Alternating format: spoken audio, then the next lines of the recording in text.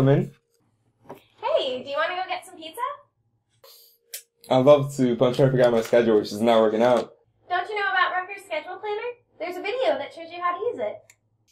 Students can use Rutgers Schedule Planner to help them build their academic schedule. The first step in planning any schedule is to consult with your academic advisor. Your academic advisor can answer questions and help make sure that you're taking the right courses to fill your requirements. Rutgers Degree Navigator is another great way to determine courses that you need to take and to help you plan your schedule. Working with your academic advisor and with Degree Navigator, create a list of courses that you would like to take in the upcoming semester. It's a good idea to write down the course names and course numbers.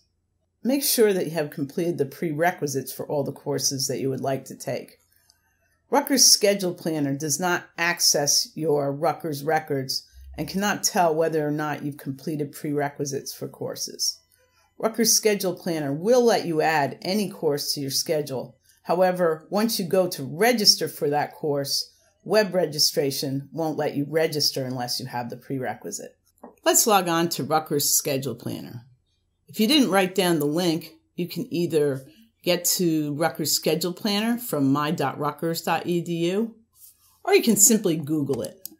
I use Google to find a lot of things at Rutgers. I just put Rutgers in first and then Schedule Planner, and you'll see it comes right up. Next, log in with your NetID and password. You'll want to go to the Build a Schedule Planner and then click on the appropriate semester that you want to register for.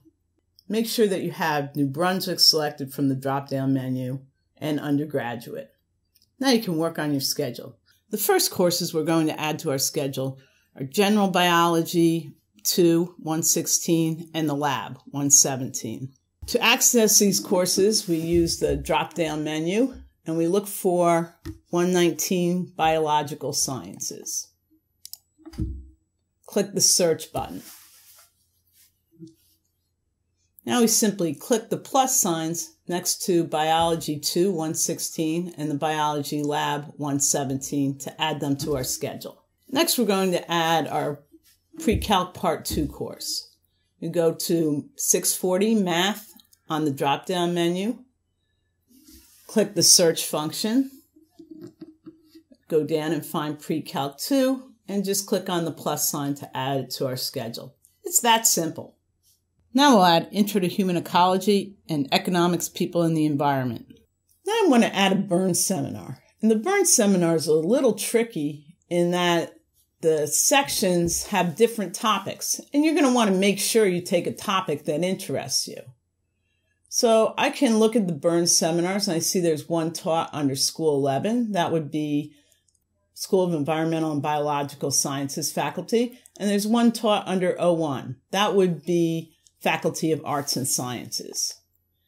If I click on the arrow to the left of the plus sign, it will show me all the sections that are taught, and it'll tell me the actual names and topics in those sections. And we can do the same thing for the School of Environmental and Biological Sciences section. Unfortunately, it won't let me add specific sections from this page, but we'll show you how to do that in a minute. Right? The Burns seminars that I'm interested in taking are taught by the School of Environmental and Biological Sciences. So I'm going to add that to my schedule.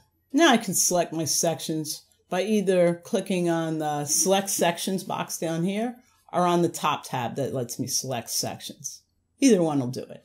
So you can see sections are listed for all the different courses I currently have on my planner. I'm interested in taking food-oriented Burns seminars.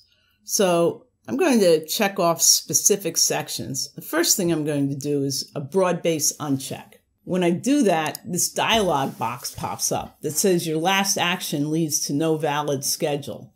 Please revert it and try some other options.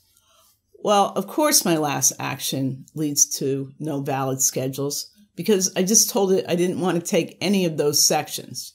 We can fix that. We just need to select some sections now. Now I'm going to go down and check off the sections that I'm interested in taking. Now that my sections are chosen for the Burns seminar, I'm going to come over here and list some campus preferences and time preferences. So if I don't, for example, want to take courses on Bush and Livingston campus, I can click this little arrow next to campus and just uncheck Bush and Livingston. I'd really rather not take courses on Friday either. So let me uncheck Friday. Notice when I checked off that I didn't want to take courses on Friday, it says that my last action leads to no valid schedule.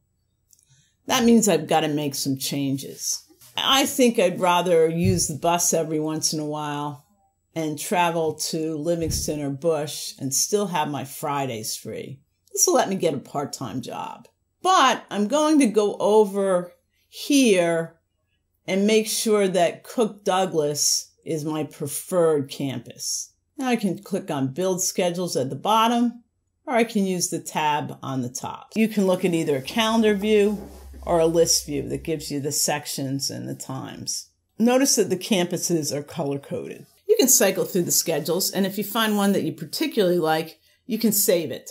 You'll be able to come back and look at your saved schedules, even if you change classes in a subsequent use of Schedule Planner. I'm conveniently making this video before registration, so no classes are closed.